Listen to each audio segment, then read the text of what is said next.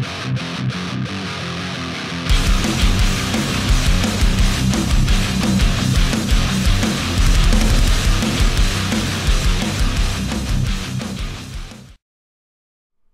guys, it's Joe here from Rufioh. I'm joined here by Zachariah Butler, who is a keen advocate of the remote duels, so that's basically what he's here to talk to us about today. Just before we get started, I do want to round off a little bit about what he's done, who he is, and I'm sure he can explain some more himself in just a moment, but I got to know a little bit about him through his TCG Player Infinite articles. I'd seen him on a couple of Facebook groups, and we've got talking and things like that. His TCG Player Infinite articles, I would like to mention a personal favourite of mine is the one about Yugioh and mental health. Hits home with me big time. I haven't really had a chance to discuss that on the channel yet, but it's something I will cover at some point soon. But I think it's really important to mental health and all that. But that's us getting sidetracked a little bit. So yeah, there'll be a link to those in the description if you want to go and check those out. He also has his own YouTube channel, which is up and coming, ZButlerTCG. I will put a link on the screen if I can remember to, but I will definitely put one in the description, so you definitely should go check him out. Hit him up with a sub. So, before we get started, I do just want to explain. So basically, he's a huge advocate of remote dueling in North America in particular, which it hasn't been met with the same level of fondness over here in Europe. Now, I was part of the first sort of test run, if you will, of the tournaments online. We don't talk about how badly I did in that, although technically I top 8'd, so we'll go with that. We won't talk about how it doesn't really count, but that's not the point.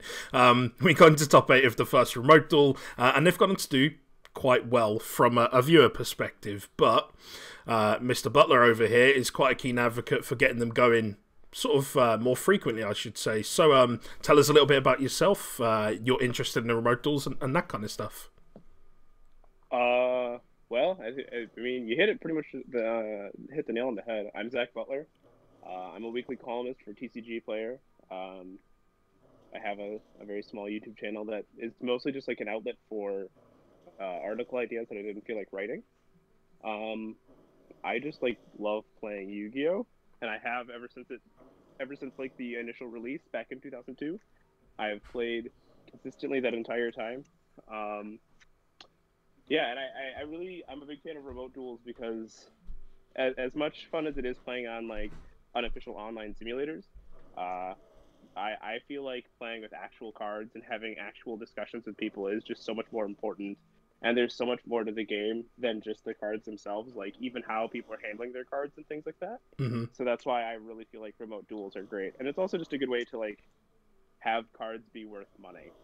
Yeah. Like, if everyone has access to everything, then nothing is worth any. Like, there's just no reason to buy Yu-Gi-Oh cards. Yeah. So being able to actually participate with real cards gives you a reason to go out and still buy product and support your stores, mm-hmm. and by proxy then support the game, which is all really good stuff. Of course. And yeah, I could definitely see that side of it. So, I mean, in general, your experience seems to have been quite good. What we'll talk about quickly is the Europeans' view on this, because obviously it's a little bit contrasting to the North American one. And I think it's just worth raising the point. So generally speaking here, when the whole remote duel thing was sort of bandied around in the first place, I got invited to do some bits with Konami about that before the official thing happened. And largely when the first server was released, it was met with a lot of pessimism from the European side of things. A lot of people talking about how easy it is to cheat and that kind of thing, and I like to think that the people I'd be playing against, my locals, wouldn't cheat against me. But I guess that I'm sure there are some locals where they have players that are less well behaved, let's say. Now, I personally really enjoyed my experience of it. It was definitely a beta test. There was definitely some things that needed to be changed and worked on. It seems like they've worked on those things. They've been really good. But overall, it seems like the Americans have a really good experience of it. So what is it that, I mean, obviously we know that you're saying it's good because you can kind of read a little bit more and that kind of thing, but what do you think maybe it is that they're missing that we're not getting? Is there anything that you can think of that maybe we're not taking away from this, that we should maybe look at things a little bit differently? Well, before I get to that, I wanted to address, like, so the initial test of it was not met with skepticism just from Europeans. There was a lot of TCG NA issues to like a lot of the players cited the same issues where players would cheat and stuff like that.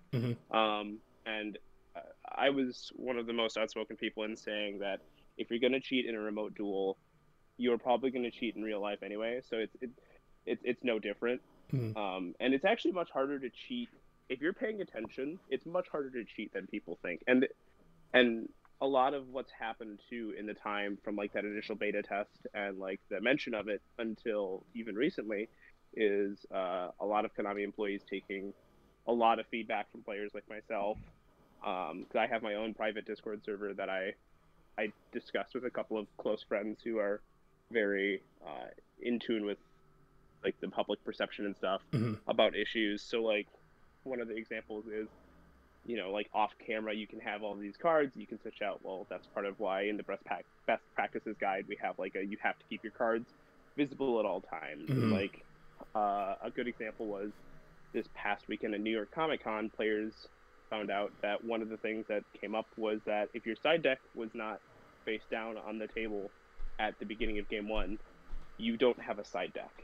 Yeah. You're playing as if you don't have one, and so that was to make sure that there was no cheating. I think what happened was that, from my perspective, is that, and this goes like, this goes a little bit deeper than just Yu-Gi-Oh, but so European territories handled the whole virus issue better than the Americas did, just as a whole. So you guys were able to actually start having sanctioned tier 1 play in person. Yeah. And because of that, I don't think there was any reason for players to really want to participate in remote duels as heavily. And so that kind of like decentivized stores in trying to like pioneer being able to do that. I think now that there's like a second larger wave hitting you guys, it'll probably become more popular since I imagine organized play will become frozen. And so then, in order for stores to survive, they have to do that. Yeah. So I think that's part of it. And then on top of that, we had a few of like the bigger stores in our country really become very vocal advocates for it. Like Core TCG was like the first store that really like just went crazy and was like, we're having tournaments 4 days a week and you can do them anywhere in the country and we will ship it out to you if you participate X amount of times. And that was great. And now Grandmaster Games has them 7 days a week and other stores have them 3 or 4 times a week. So it gives players a lot of opportunity to play, which is nice. Yeah. And so how are you finding the whole transition over to it, just in general? Because I assume you don't have any kind of... I assume you don't have any physical ways to play at the moment. So I actually just moved out to the East Coast. I live in New York now, and there are a couple stores out here who have unsanctioned tournaments, and I have just chosen not to participate. But the transition was really easy because when the idea was first pitched, me and a close friend of mine from back in Minnesota, Nick, both started doing remote duel playtesting sessions just to kind of get used to the idea, and we really liked it. So then it was just like a natural transition to really just going and doing tournaments with it. It's a lot easier, I think, than a lot of players think it would be. Like, there's like discussions about like, well, the cost of equipment and stuff, and most of the time the equipment you buy is like a $15 to $25 gooseneck clamp off of Amazon, which is like the cost of less than one secret rare ash blossom. So if you can afford to bling out your deck, you can afford to play in a remote duel. And then on top of that, if you look at it like I did, you actually end up saving money by doing them because you don't pay for travel to and from your local. Like gas is not free, so you pay less on that, and then you don't have to pay for drinks and stuff while you're out. So you're actually just saving money, and it's been really great. I think it's a great experience. Yeah, and it does seem like that's the kind of the way it's been perceived. Again, I'm only seeing it from the more recent standpoint of it. Definitely seems to have been taken with a much more open view, I would say, in general by North American players. I know you're saying that that's not the case. That's just how I've seen things, at least. Well, part of it was that the Remote Duel Invitational, all 16 players, outside of Sam, that I know of, I think basically all 16 though, have been participating in various Remote Duel local tournaments, like Shunping and Ryan were two that really stuck out. Like Shunping played in like 7 days a week. When I was like, there was a 2 week period where I was like boot camping to play Yu-Gi-Oh again for like a serious time, because I'd kind of taken like a step back and just focused on my articles.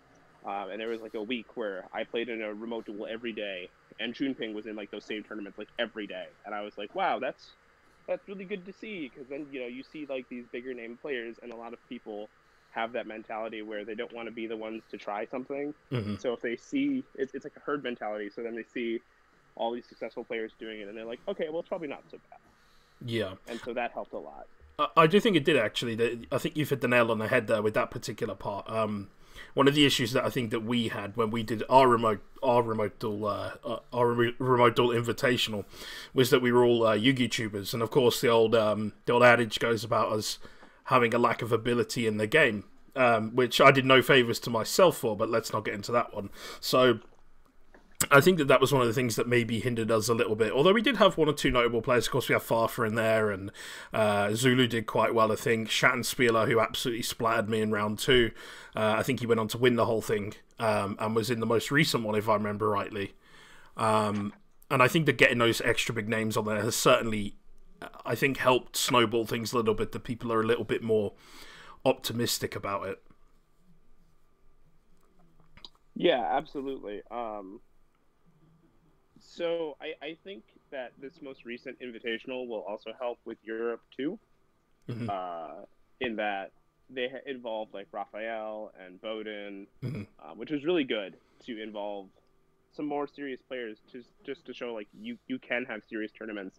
And like this past weekend at Comic-Con they had 3 Attack of the Giant cards all over Remote Duel. And they've done that for the previous Comic-Con too, and I was like, that's awesome. And so now, people who really enjoy doing like a serious tournament get to play against all of these, very good players without having to leave home, which is kind of nice too, I think, for some of the more like aspiring players who don't necessarily have the confidence to travel, or even just the ability to travel. Like I am under no illusion that I'm not a very fortunate person in that I have been able to attend essentially every YCS and WCQ that I have felt like going to in the past 7 years. Like, not everybody is able to do that, and so now people are able to do that. Or like, one cool thing that I mentioned is that so I primarily have been playing in Core TCG's Remote Duel servers and Grandmaster Games servers, and those are 2 stores I've never actually even physically been to. But so the owner of Grandmaster Games is a very good friend of mine, and I love to support their store. And Core TCG had gone above and beyond to help make sure that I enjoyed myself on their tournaments, so I really appreciated that. And so now I have extra stores that I can help support, which is kind of cool, because, if like your local store doesn't do it, but you found another store that's willing to help you out and support doing them, then you're like, okay, well then I'll just give my money to this store, which is great. Yeah, for sure. So it's like a mutually beneficial relationship, I think. Yeah, everyone's a winner. Yeah, except for the poor people who have to run the tournament, like those poor staff. They have the worst job of their life, like having to answer some of those questions. I'm like, I couldn't do it. Yeah, for sure. So that leads us quite nicely onto my last couple of questions I have for you, and just want to hear your thoughts on. So where do we think that this stands, Konami, versus online Sims? So, I have to phrase this very carefully, because I am privy to certain things that most are not. So, one thing that I understand that I feel like a lot of players don't is that Yu-Gi-Oh is not run by just Konami. It is actually run by 4 different companies. That all have a partnership. Shueisha and Konami being the 2 biggest ones, and you got Studio Dice, and I can't remember the last one. And the issue that comes up is that between those 4, it's very hard to get anything done. And so Remote Duels are Konami's way of being like, we can't get an official simulator that we know everybody wants. We're going to at least do this for you guys. Please don't hate us. Yeah. Because like, even when it comes to like reprints, a good example is Blood Mephist. We can't have Blood Mephist reprinted because one of the other 3 companies doesn't want to have it reprinted. And so That's why it's an expensive prize card, despite being arguably the worst one ever printed next to, like, it's terrible. Firewing Pegasus. But so, like, I think that it's a wonderful way to do that, and it's also a good way to incentivize players to continue buying product, which I don't think that anyone, if you had told me 5-6 months ago in like the heat of COVID that we would be at a point where like buyout culture in Yu-Gi-Oh is at its all-time high, I would not believe you. Yeah, US market is crazy. Somehow the US market is going more insane than ever. And part of it is that, you know, they've done like better reprints, better rarities, they're really stepping up like on the art and everything. But also part of it, I think, is that people are just bored. Yeah, for sure. And so it almost helps the secondary market to have remote duels, because then they're able to use those cards that they've bought. Whereas like in a simulator, you're just staring at a screen and you're not holding cards. You don't get to laugh and joke around with people either, too, which is also part of it. Like, you get to actually build relationships with people, which is one of my favorite parts of playing. And I think quite easily Konami could have just gone, well, hey guys, sorry, you know, this whole virus thing sucks, but we're not going to do anything for you. You can just play Duel Links. And they didn't do that. They've gone out of their way to actually at least try to make an effort to make something work. And it goes to show, because, you know, early opportunities and attempts at this weren't, you know, perfect by any means, but they've continued to work in it. And it definitely does seem to be an improving product overall, the whole remote duel scenario, shall we say. Well, that's part of, I think that is part of something that not just the player base, but people in general have to come to terms with, is that everything is being learned and established in real time. So, like, we are establishing better practices for remote duels in real time. Like, we're figuring out ways to make sure that it's safer for both players, to ensure that they get to have a fun, fair opportunity to play as we go. Like, some of the practices have had to be updated, or like remote duels are they have their own exclusive forbidden section now for just remote duels, because like you can't resolve certain cards correctly, and like that's not something that, you know, 7-8 months ago anyone thought would be required. But I feel like that shows a very heads up, like hands-on approach to things too. Is that they understand that they have to update things and change them and make them better as they go. Yeah. And it's also helped that I think it's also helped that they were willing to do OTS packs as a like a purchase incentive as well. Because then that doubles up. Like, you can get OTS packs, and then you also buy your product, which then you can use in remote duels to win more OTS packs, and it's just like it feeds itself, which is great. Because like I personally, a month ago, like literally opened up like 100 OTS packs in like a month. Jeez. From just winning them, and I was like, this is great. It doesn't seem so bad. Ultimate Abyss Dweller in the world. You can never have too many ulti Abyss Dwellers. You can when you're me, because I have none now. That's fair enough. You know, like that's great. Or so like right now, OTS 14 just came out, and now people are able to really start going crazy getting those. And we have Christmas coming up, which is going to be another awesome opportunity, because people will be home more, and so, you know, you want to go play in your local store, and, you know, it's not safe to do so. So this is at least a way you get to at least, you know, like keep up with your friends and play, and yeah, you know, continue enjoying the card game that we all, to various degrees, love. And on that note of OTS 14, actually, can I just say that's a really, really good set. They've done a really good job with it. The thing I was actually the least impressed with, and it wasn't even because of like the art club, was Nibiru. Really? Like, of everything, that was the thing that I was like, oh, okay. Which says a lot, really. Well, like, Toon Kingdom was great, and I think that everyone who complains about that doesn't understand how popular Toons are. Yeah. Super Poly was great.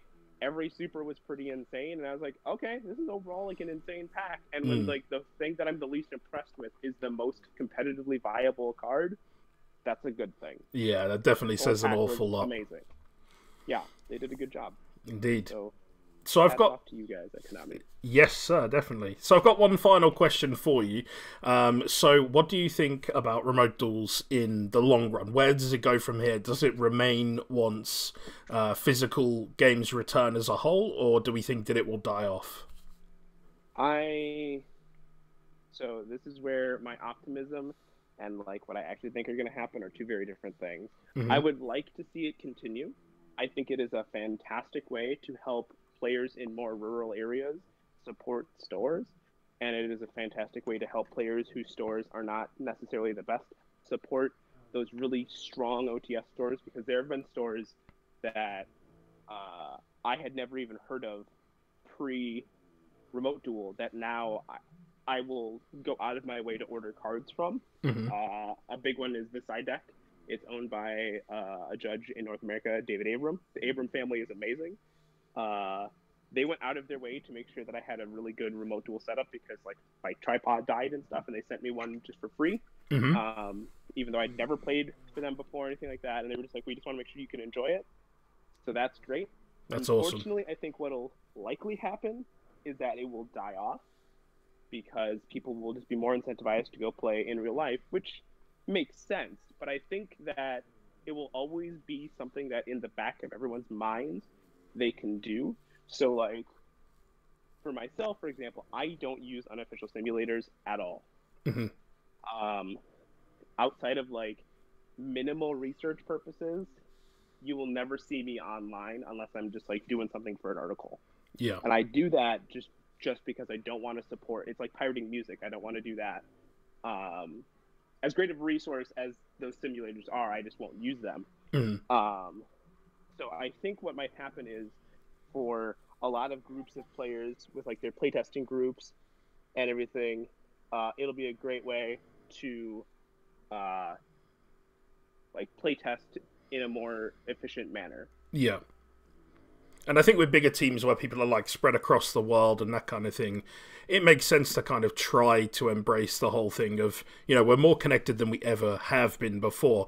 And I mean, we used to do Skype duels when I was a kid, but they were just terrible because it was, you know, on like MSN or whatever, and they were just awful. We didn't have the quality cameras. Like our phones are like 4K now, which we can set up as webcams. You know, everyone's got a decent setup in the palm of their hand. So I do think that we should maybe potentially be embracing this a little bit more, and particularly for competitive players.